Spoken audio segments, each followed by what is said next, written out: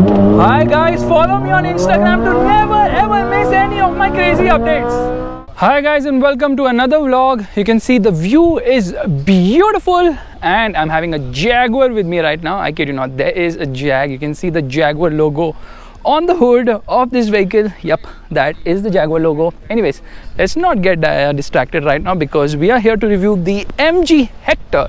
The Hector is right in front. This is the key of the vehicle. It is kind of slim and right up front. Okay, let's first open the engine bay of this vehicle. So this is the petrol motor. The hood is actually very heavy. I can make my muscles here. 550, 5000, 1 million. Anyways, MG motor. Okay, MG turbo it's written. You can see the covering is very nice. You know, they've done it very professionally. Nobody does it like this. Okay, it's very nicely done. In fact, I would say that you know, the way the whole engine bay has been done is actually looking very smart. Okay, no hydraulic struts. Scorpio gets it, Safari gets it. Installation here. Let's close the hood right now. And at the front you can see there's this bold grille which MG likes to call as inspired by the F-35, yeah, fighter plane. MG logo here which is big and bold. Front parking camera, you get a lot of nice treatment. In fact, this is the towing hook of the vehicle, and you know what, the light is placed below just like in the case of the updated Creta, the new Creta, as well as the Venue, as well as the Harrier. So over here you get the LED DRL along with the indicator which is a swiping one. It's a, you know, floating roof indicator. Meanwhile, these are the lights. Now I've turned on the low beam. This is the high beam. It also gets cornering lights, fog lights, MG written here, front parking sensors, chrome treatment. Car looks absolutely nice actually, because you know, it looks very nice. Look at this. I mean, it's really well done. However, there's a small problem. The car isn't wide. It is tall, but it isn't as wide as I would have expected it to be. That is one minor issue with this vehicle. But that aside, as you can see, the Hector is a long car. In fact, it is the longest car in the segment. Just look at it, okay? And it says Morris Garage there as well. Morris Garage is there. Hi doggy, what's up? You like the car? He actually likes the car. He's looking at the rear wheel. Anyways, you can see the vehicle does look very nice indeed. And blackened B pillar, blackened C pillar, blackened D pillar. Lot of blackened treatment. You get this chrome treatment here as well. Request sensor on the front right door as well as on the front left door. But if you put your hand in, it's not going to unlock the vehicle. Well, that's a minor gripe. Anyways, at the rear you get these beautiful floating indicators which swipe from inside to outside. Big MG badging right there. You get a rear spoiler, shark fin antenna, roof rails, massive sunroof as well, and obviously there's the chrome treatment. You know what they've smartly done here? Okay, body color, then to break the monotony you get plastic bumper, reflector here, rear parking sensors, and then another extension on the lower half of the bumper, again plastic. Okay, here you get the exhaust. Over there you do not get the exhaust, but you get the similar treatment for the exhaust. I believe if the exhaust shifts from that side to this side for certain markets, well, the symmetry is maintained. That's a nice touch. Definitely the car looks quite nice, although the rear could have been better. I find it too busy. It's like too many things are happening over there. From the side, definitely the car looks nice. Now these squared wheel arches will certainly remind you of the Jeep Compass to a certain extent. Tire size 215/60/17s, and because of the dual tone treatment, the alloy wheels actually look nice, but there's a lot of gap right there. You can see the gap. Yeah, that is massive, and that is there for a reason which I'll tell you when I'm driving the car. It says internet inside here on the front left. It doesn't say that on the diesel over here. It says it at the rear. Why have they moved it? Well, there's a reason for that as well. There's a reason for everything, trust me in life. There's a reason for everything. Meanwhile, below here, below the outside rear view mirror, you can see there is a camera here because it gets a 360-degree parking camera. At the rear, here it says hybrid. That's why they could not put internet inside right there. That is there on the diesel. Opening the boot of the vehicle, and here you can see there's the camera. Yes, it gets automatic boot release as well. Boot is actually big. It's decent sized, but you know, this actually eats into the boot carrying capacity.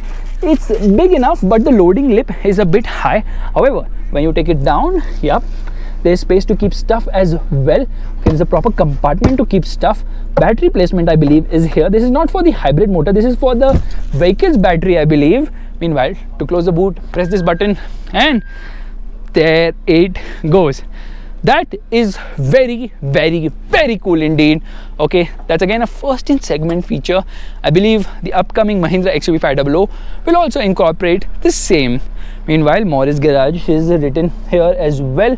Let's open the rear door. Okay, the doors actually feel quite heavy. Oh god, this cow scared the shit out of me right now. Anyways, the doors actually feel quite heavy. So build quality is pretty nice, double stitching, and the door pockets are obviously large enough. Now this is an accessory which happens to be the MG Air Freshener Aqua Breeze. Net weight 130 grams, genuine accessories. So a lot of accessories are going to be offered as well. Morris Garage is written right there as well. Now you know what? To increase the boot carrying capacity, you can split this into 40 and 60, and it's flat as well. So you can carry a lot more stuff. Yeah, 60-40 split is always a nice thing.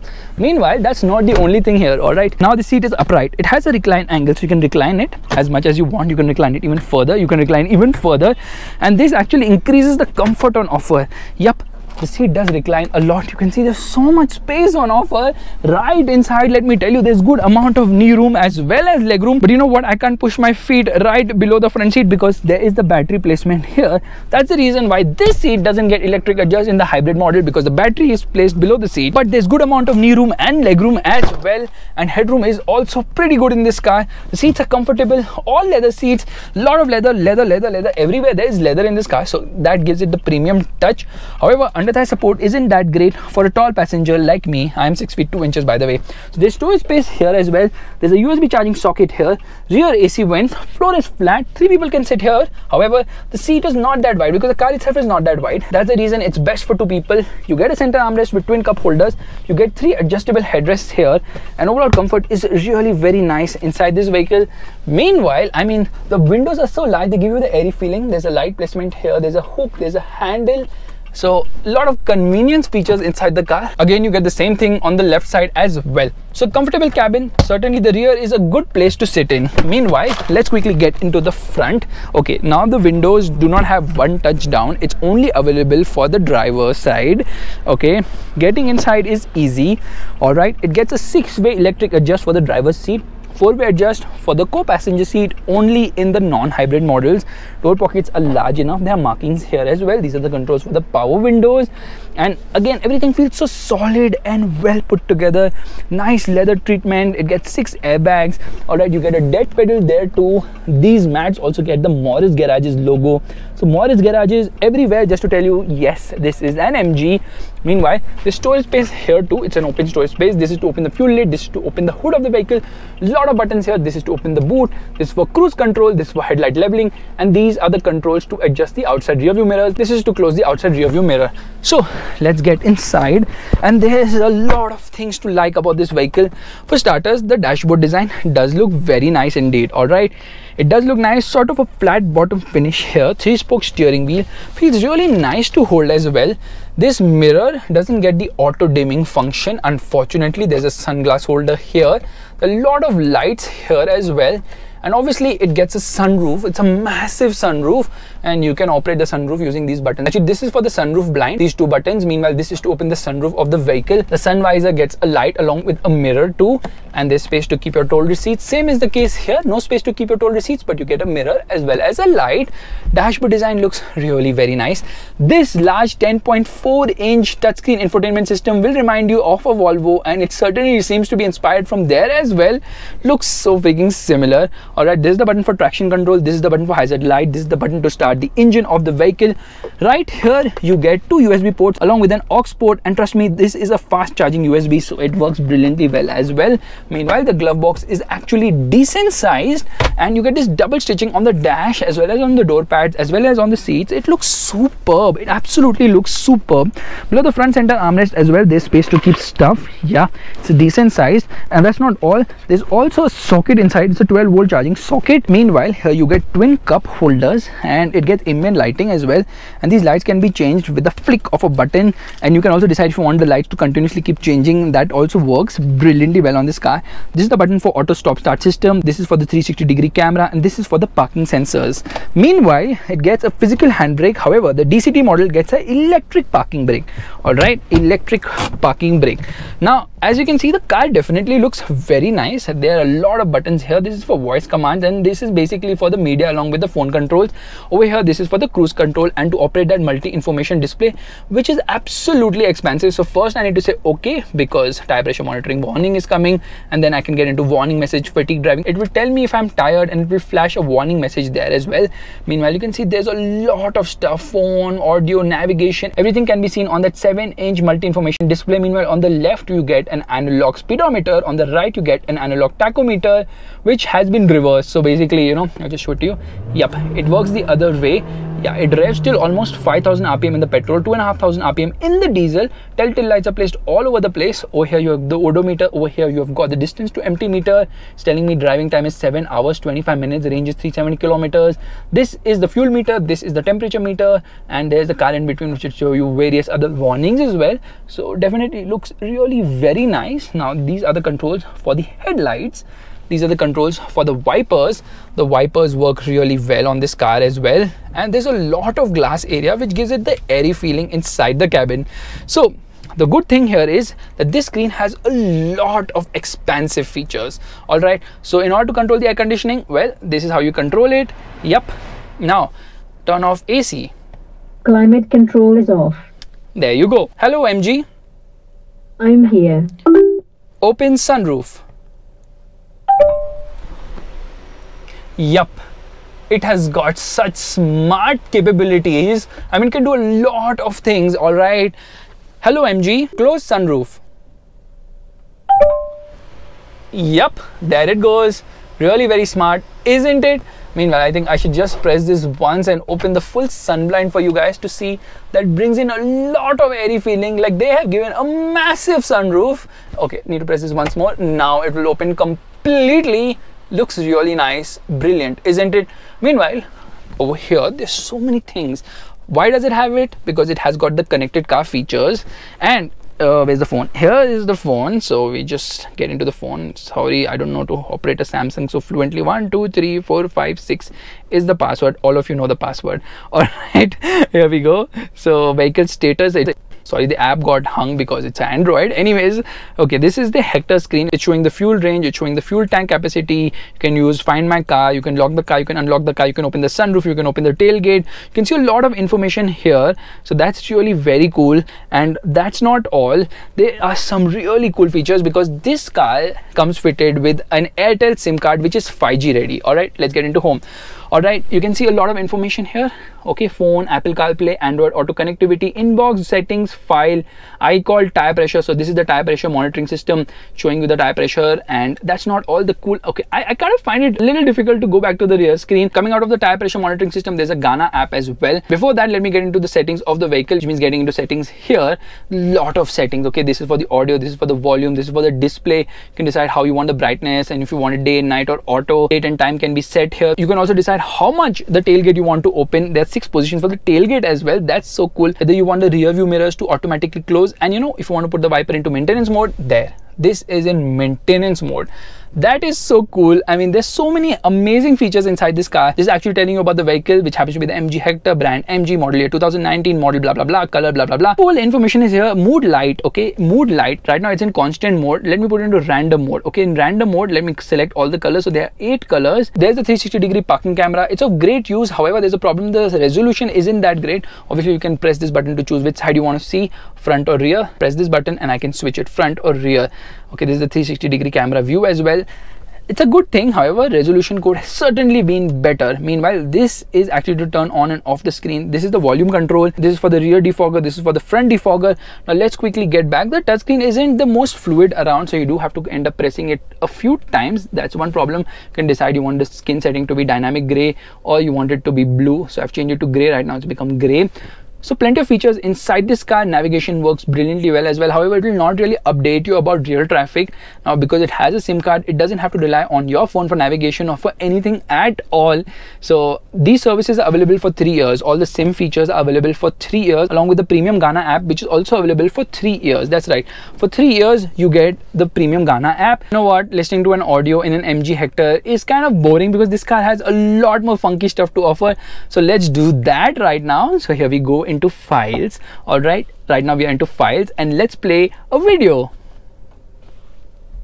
As soon as I put the handbrake down, it says safe alarm, please hold your parking brake to watch video for security reason, which is really very cool. It will not let you see videos while driving, but if I pull the handbrake up, that is so freaking smart. Really appreciate the smart touches inside this car. And you can see text, you can see pictures. It gets a climate control air conditioning system as well. The automatic headlights, the automatic wipers, the heated rear view mirrors as well. So many features inside this car. The audio system is great. It's from Infinity. It gets 4 speakers, 4 tweeters, amplifier, subwoofer, you name it. This car has almost everything that makes the MG Hector extremely loaded in terms of features. The seats are also so comfortable. Everything feels nice inside this vehicle. In fact, there are many segment first features as well. But how is it to drive? Well, let's get going right away. Turn off AC.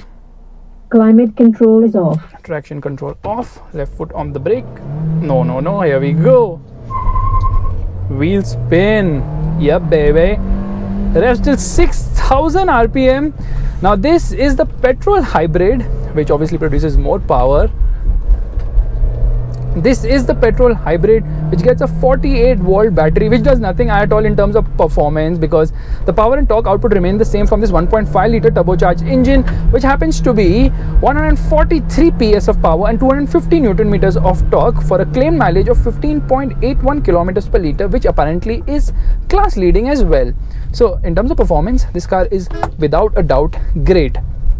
But there is a catch, because unless and until the turbo doesn't sing its song, there's no progress at all. There's a lot of turbo lag because the turbo doesn't spool up anytime before 2000 RPM. So 2000 RPM gradual boost is there, but it's really post 3000 RPM that it gets going really fast and hard, and that's when you're going to really enjoy driving this car. So you actually have 3000 RPM to play with, because redline comes in at 6000 RPM. From 3000 RPM to 6000 RPM is a real fun from the motor. The top end is also really nice. It screams to the top end, it screams to the red line, and the best thing is that the way the motor pulls in the top end, it absolutely puts a smile on your face, because it sounds really nice as well. Around the corners, it is better than the diesel somehow.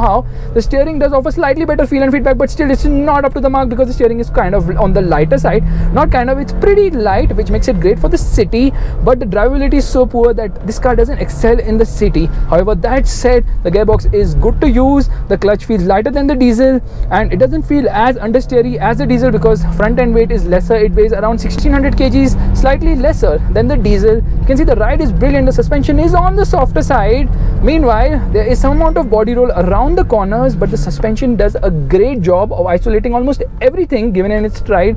And yes, there is some amount of vertical movement due to the soft suspension at high speeds, but for the most part, you will really appreciate the ride quality of the MG Hector. You can see there is some amount of lean, there's some amount of noise from the tires as well, but there's tons and tons of grip. This is a front wheel drive. 4-wheel drive might come, but there's nothing confirmed yet. The vehicle is turned off onto the clutch. It turns on, NVH is pretty good. It's very silent. Battery saying 96% power. Wheel spin when you accelerate hard and fast, and overall fuel economy should be just about in the double digits, although yes, it will guzzle fuel, because you will want to push it into the mid-range all the time, because in the low end it doesn't have anything much to offer. Now, what does this hybrid system actually do if it doesn't give boost? Well, it is actually a mild hybrid system. It does have e-boost, which gives you slight amount of a grease punch when you want to overtake, but that really can't be felt. It's a system more towards the Ciaz than towards the Camry. But that said, it is more advanced than the Ciaz. Not only will you get regenerative braking, that is when you brake, it's going to charge the battery. Right now, as soon as I applied the brake, it went from 98 to 100%. So that definitely works. So you obviously get 3 things from this hybrid system: the 48-volt battery, one is e-boost, the other is regenerative braking, and there is the stop-start system as well. Revs very cleanly, revs fast as well. Quite a lot of fun. The petrol is actually more fun than the diesel, because there is the silence before the storm. Okay, there's so much lag lower down. Unless and until you don't push it hard and fast, it will just not reward you. And that's something I actually like and appreciate, because I believe there has to be the silence before the storm. Otherwise, if the car is good from get-go, you won't enjoy it as much as you would enjoy when there is some amount of lag lower down. You can see the brakes are superb. Okay, it gets rear wheel discs. Pedal bite is also very superior. and gives you good feel and feedback as well. The gearbox is also very crisp with shifts, but you know, you get really aggressive with the gearbox, and then you know, you realize there's some amount of notchiness. It resists and it will not give you a shift. Now obviously this is not an automatic, but there is the option of a DCT. That DCT only comes with the non-hybrid, so this is the hybrid model. There is the non-hybrid which is available both with a manual as well as a DCT. All the gearboxes in the Hector are 6-speed only, whether it's manual or automatic. Now what we have in front of us is this car's old cousin. Now between the petrol and the diesel Hector, which is the one to buy? Now obviously the diesel is more practical because it's more fuel efficient as well, and the engine is very well proven too, and it's more fuel efficient too. However, the petrol will be more accessible, not the hybrid one, but the regular petrol will be more accessible, and I don't think there's going to be much of a performance difference between the hybrid and the non-hybrid models, other than the fact that the hybrid is going to be slightly more fuel efficient, and all those trickeries of the stop-start system is just going to help you extract that little bit more kilometers per liter. That said, you know, I would have loved it if it had better drivability, because when you're driving in the city you realize, okay, I need more punch. How can I get more punch? Oh no, you cannot, because low end is just sleeping. The turbo is like, okay, wait, let me sing my song, I'll see you tomorrow. But once it pushes into the mid-range hard and fast, kick in the pants wheel, yes, you got it right. Okay, I don't know what term to use, but it's something like, you know, when VTEC kicked in yo, MG has, I don't know, something kicks in yo, and you feel the thrust from the motor, which is quite exciting. In fact, I'm having such a joy driving this car around the twisties. Yes, the steering could have done with better feel and feedback. It's light, very good for the city, easy to maneuver, easy to park, and especially with 360-degree camera on board, definitely that helps as well. You know, there's so many features in this car. I forgot to tell you that it also gets adjustment for the steering, both for rake as well as reach. So yes, MG has thrown everything at it, although a diesel automatic is something I really look forward to, but that's not here and that's not coming anytime in the near future. But you know, it's a great thing that they have gone the hybrid route to show people that they're capable of bringing in hybrid vehicles, and obviously they're also getting electric vehicles. So there's a lot in MG's portfolio which is being awaited in the Indian market. Look at the car's grip levels, fab. All right, understeer near the limit, definitely, but other than that, ride is brilliant. It's a comfortable car, and if MG decides to price it right, then it is going to sell in good numbers too, because it's going to offer a lot of value as well. However, I just cannot deny the fact, if I want to make an overtake, I have to get to the lowest gear possible. In this case, it was first. So yes, you know, that hybrid boost is not there. This is far from being a Camry hybrid level of a technology right now, but then again, it's going to be cost effective. That's what matters at this price range. Revs till 5000 RPM. Yep, that's the torque steer on offer, because we were at the right boost. So guys, this is my review of the MG Hector hybrid, the petrol hybrid. Review of the diesel will come tomorrow. If you like this video, you know what you have to do. Give it a thumbs up, that's a like button, and also subscribe to the channel. I will see you guys in the next video real soon. Bye bye.